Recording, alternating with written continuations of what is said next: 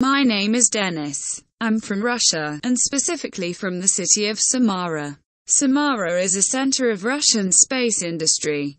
In my city, rockets are produced that can reach your cities and destroy them with nuclear weapons. In general, in our city, the American is treated positively, but the fact is that my father, the chief designer of the most important missile enterprise in Russia, regards Americans as blunt bastards and not a great nation. He has a cunning plan that he himself developed. This plan was approved by the Kremlin personally by Putin. The plan is that one missile with a nuclear warhead will hit the Yellowstone volcano so that he wakes up and covers the whole of America with dust. I advise you to take all measures to ensure the national security of the United States, and especially in the field of anti-air and missile defense near Yellowstone.